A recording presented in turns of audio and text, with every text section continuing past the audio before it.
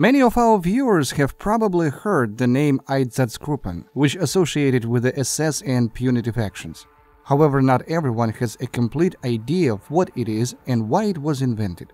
In fact, the Einsatzgruppen is the general name for a specially punitive military unit, a kind of headquarters divided into Einsatz detachments, which in turn were divided into Sonderkommandos, something like a brigade battalion company in conventional troops.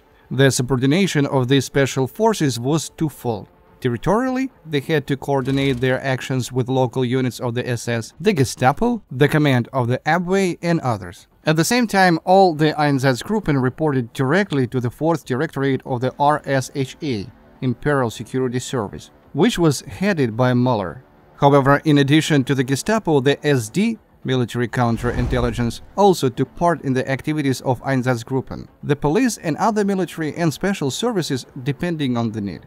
The main task of all the Einsatzgruppen was to exterminate the enemies of the Reich: communists, Jews, gypsies, Slavs, partisans, members of the underground, and simply discontented. The first Einsatzgruppe appeared back in 1938 after the Anschluss of Austria. That's what it was called, Einsatzgruppe Austria.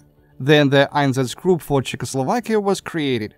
In 1938, the Einsatzgruppe was established to, so to say, work in occupied Poland. However, the Einsatzgruppen gained its greatest distribution and scope after the Reich attack on the USSR. For operations on the territory of the USSR, 4 Einsatzgruppen were created at once, which were supposed to operate in the rear of army groups.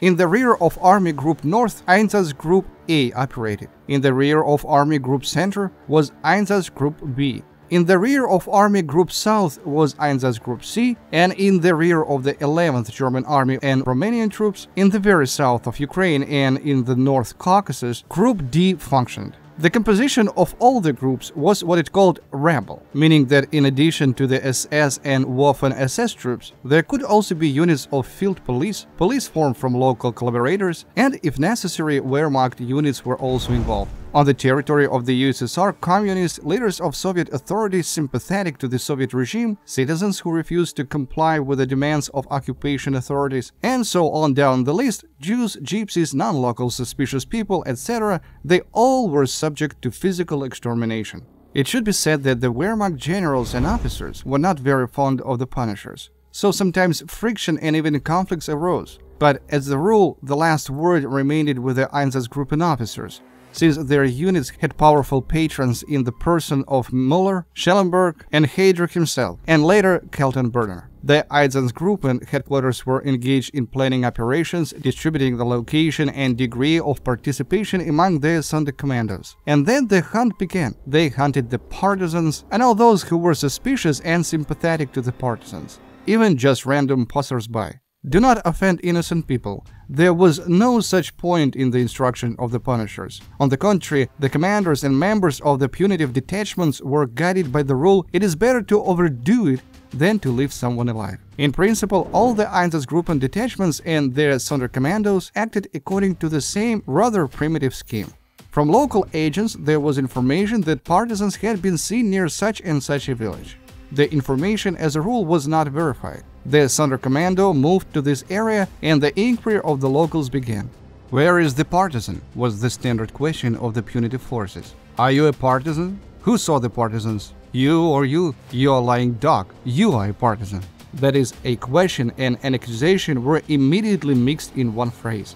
That was enough. People who did not understand what was going on were kicked out of their houses. In the fall, into the mud, into the snow in the winter, sometimes without even being allowed to get dressed. And they were driven towards the forest shouting, "Come on, Ivan, Mashka, show me where the partisans are." After which they started shooting at people.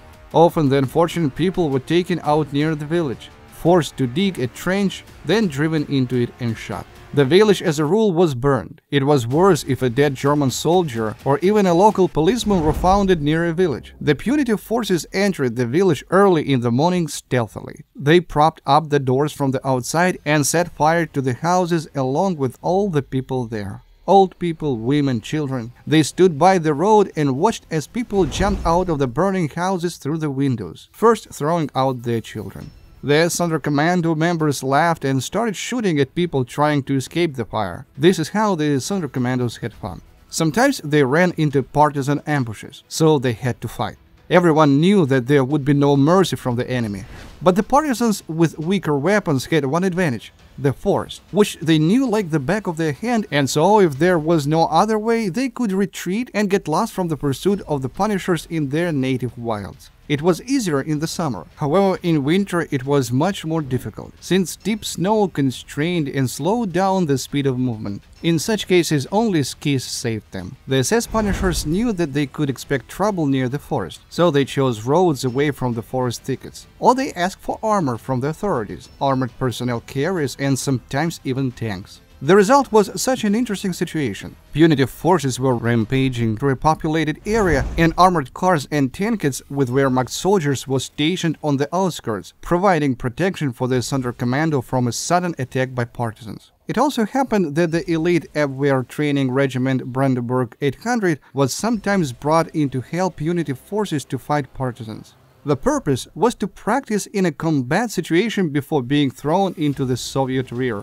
In addition to mass executions and burning of people, the Einsatz units also used the so-called gas vans, gas chambers. Trucks with a booth, supposedly adapted for transporting people. A hose from the engine exhaust pipe was let into it. People were driven into a booth under the pretext of transporting them to work or another place, and the door was locked from the outside. The driver, while driving, switched the toggle, and exhaust gases began to fill the booth staffed with people. After 15-20 minutes, people were suffocating. From the testimony of the traitor, member of the Sonderkommando Mikhail Eskov, when all the prisoners were placed in the gas chamber, Hans slammed the airtight door, connected the hose to the cabin, and revved up the engine. Dr. Hertz got into the car. The engine roared, drowning out the knocks and screams of the dying, and the car drove out of the yard. Later, one of us began to push the corpses towards the door. Two of us, by the arms and by the legs, at random, threw the bodies into the pit. They fell on top of each other, and when they fell, they made a peculiar gasping sound, and it seemed as if the earth itself was groaning as it accepted the unfortunate victims. By the summer of 1943, the Einsatzgruppen and their local accomplices, with help of the police and others, had murdered at least 1 million of Soviet citizens of Jewish origin alone in the occupied Soviet territory. In total, the number of civilian casualties as a result of 2 years of activity by the Einsatzgruppen and their Sonderkommandos reached 2 million people. The officers, as well as ordinary Sonderkommandos, knew no mercy. Therefore, they did things that cannot fit into the head of a normal person. Take any insane atrocity. Make fun of the patients of a psychiatric hospital before killing them. Kicking a small child like a ball. Cutting off the head of someone suspected of helping partisans in front of the entire village. Raping all the women, including little girls, before driving them into a pit and shooting them. The Einsatzgruppen had no problems with their conscience when they did all this. And no matter how much time passes, the crimes committed by the Einsatzgruppen will never expire, and they will never receive forgiveness before the court of history.